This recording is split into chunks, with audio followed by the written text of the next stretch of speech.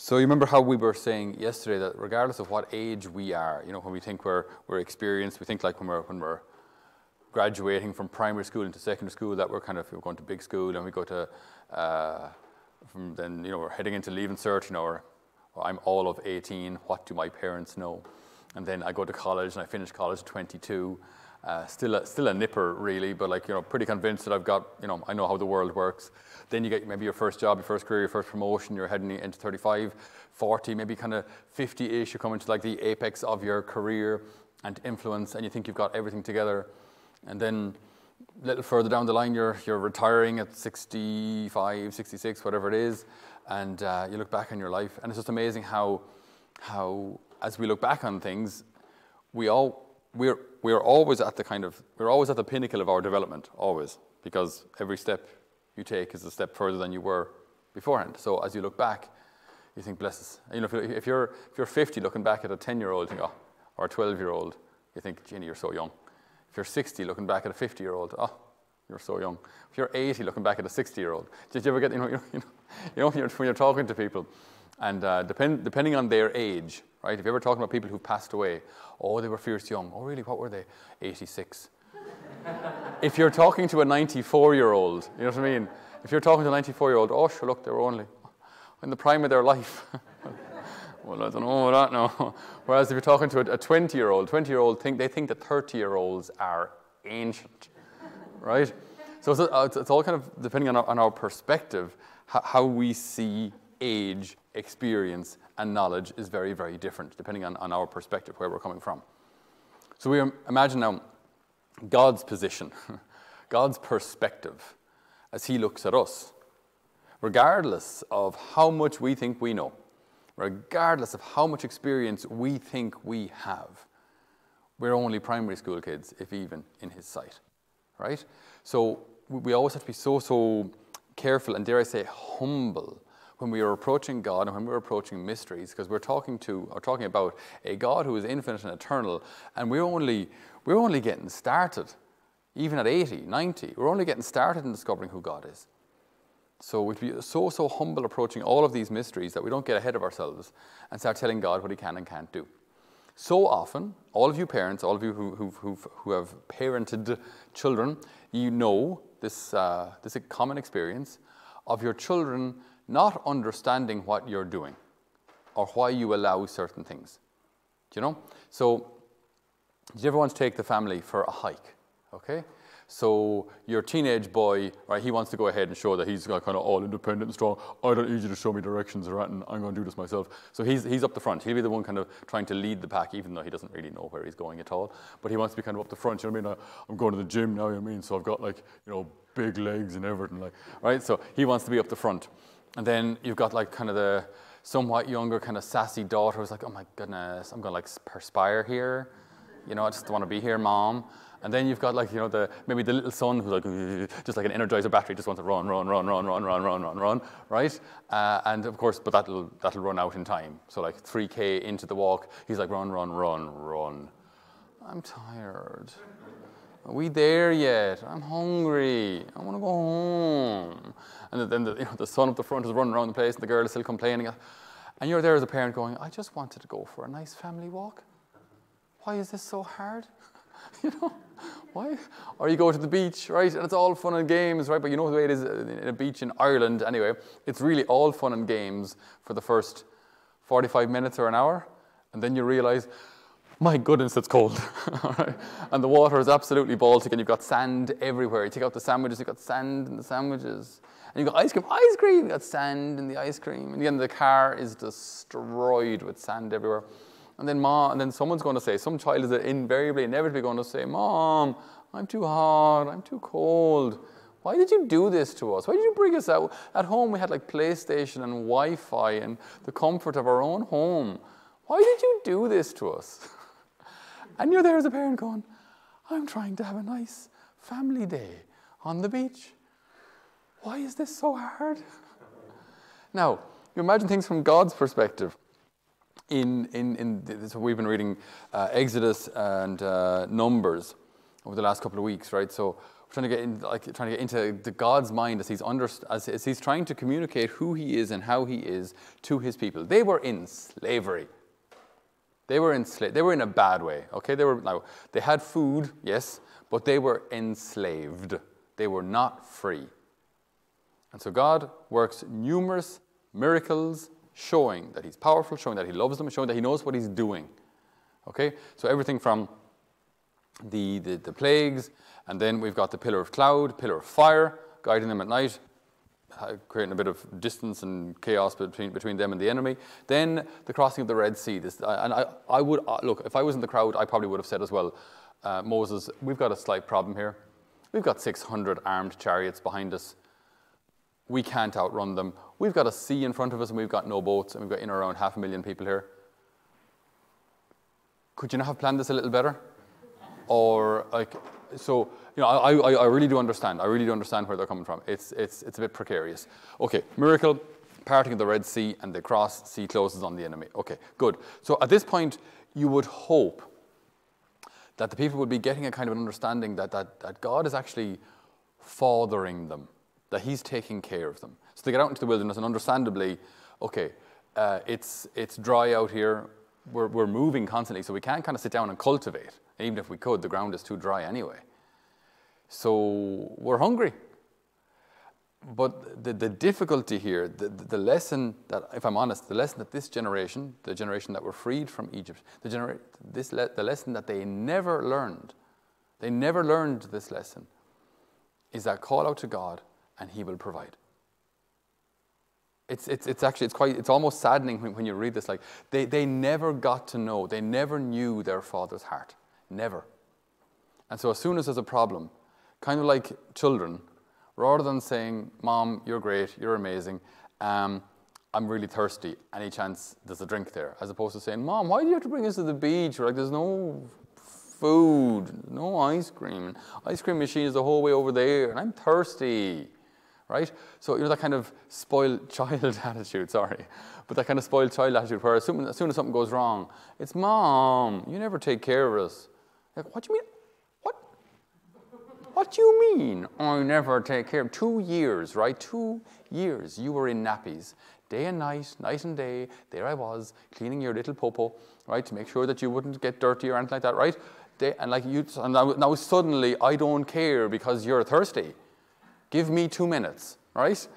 So this kind of attitude, as soon as something goes wrong, you don't care, Mom. You don't care. Like, do you not remember anything? Do you not remember how, 3 times a day, I sit you down and feed you? And if when you were a baby, I don't know how often it is, an hour, every hour, I don't know. When you were younger, even more often, okay? I've taken care of you every single minute of your existence until now. And now suddenly, just because you're thirsty, you think I've forgotten you. You think I won't take care of you. A theme that goes throughout the Old Testament, right, is this beautiful word. Remember, Israel. Remember the deeds of the Lord. Remember.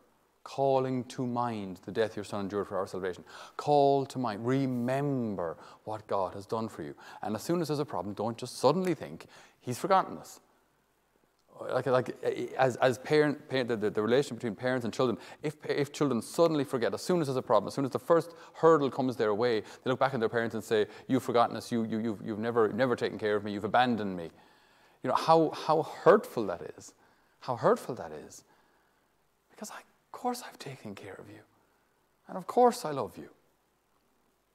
And so they get out into the desert and they complain they said, we're starving here. And so the Lord provides manna, right? This absolutely phenomenal daily miracle, this food appears on the ground.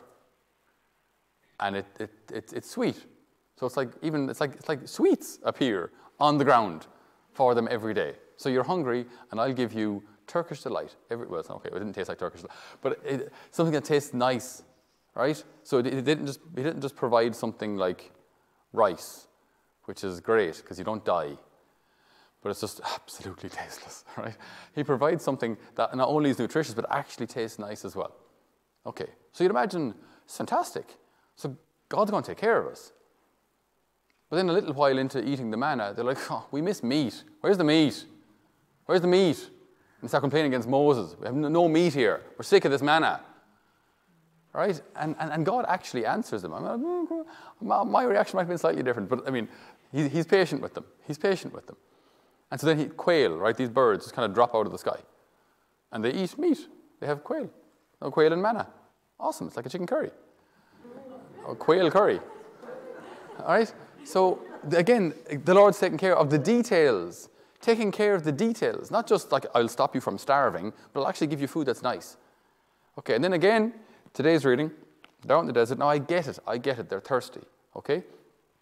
But all of these situations, we can react to them in two ways. Anytime there's a challenge, you've got an option here. A challenge or a cross or a difficulty or any sort of opposition. You have two possible reactions. It can lead you to distrust, or it's an opportunity to trust. So it's an opportunity to complain, or it's an opportunity to say, Lord, you will show your power in my life because you always have. It's interesting. I assume, and this is our life and our challenge as well. You know, I was just talking to a lady not so long ago, like who's had a miscarriage. She's had 2 miscarriages actually in a row, and she's like, Lord, she's asking me, how am I supposed to take this? And I said, well, look, it's hard. Of course, it's hard. You know, you carry this little life for however long, and then you have to let it go. That's not easy. That's not easy. But we always look at the Lord's track record. Look at the four children the beautiful 4 little children you already have, and love them. And the 2 children that you've lost, love them too.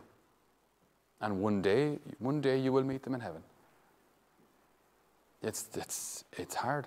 It's hard. But every time a cross comes our way, it should never be.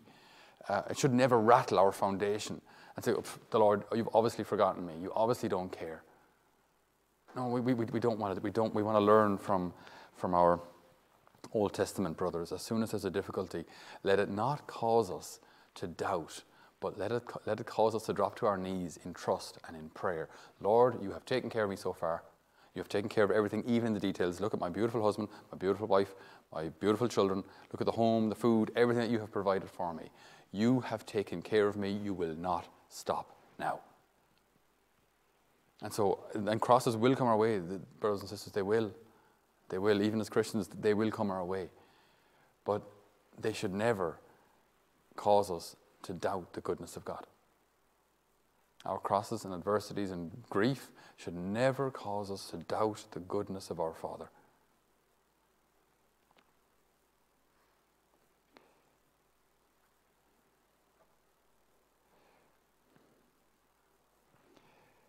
There was no water for the community, and they were all united against Moses and Aaron.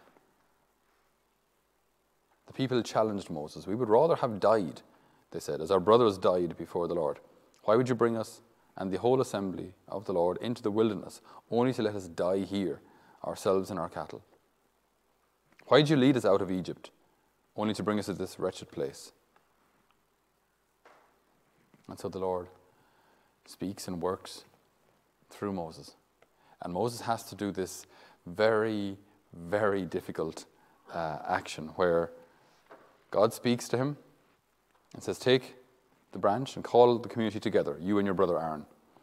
Then in full view of them, order this rock to give you water. Okay? So you imagine now, you call together the people, maybe 750,000 people. And now you're the one with the stick in your hand. Slap that rock and order it to give you water. And you've got all of the people who've been complaining, who knows for how long, maybe weeks, complaining, grumbling against you, and they're all looking right at you, and you're the one holding the stick.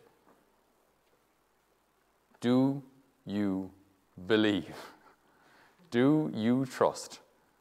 They're all, it's not like you can kind of just say, work away there, lads.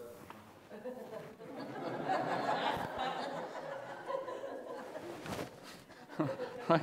Like, you know, they're all looking at you. This is the moment. Do you believe that if you slap that rock, water's going to come out of it? I mean, my heart would be in my mouth. my God, like the whole place. Because what if it does? What if it doesn't? Now God says it will, but what if it doesn't? What do you do? Like, you walk by faith, and it's hard. Also, as a family, like you're trying to guide your family and make decisions, and you don't have full financial security, and you don't know what the full plan is, and you don't have full control over your health or anybody else's health, for that matter. So it's in your hands. This is now an opportunity to trust. This is an opportunity to trust, rather than an opportunity to doubt. Like in every cross, it's an opportunity to trust. It should not be an opportunity to doubt. And this is up to us. This is our daily life, in our challenges and our difficulties, to respond with, Jesus, I trust in you. Your track record in my life is impeccable. You have always taken care of me, and you will take care of me today. And then as we're growing in our understanding of God as Father as well, we turn to God as our Father and say, you have fathered me until this moment, and you will father me into all eternity. With you, Lord, I lack nothing. Jesus, I trust in you. Amen.